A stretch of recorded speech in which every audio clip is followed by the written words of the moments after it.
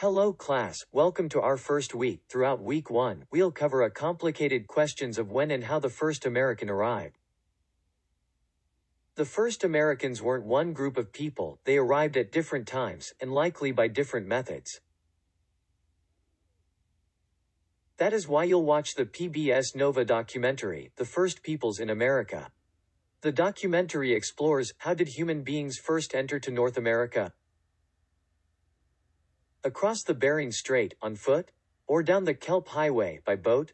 And when did they reach here?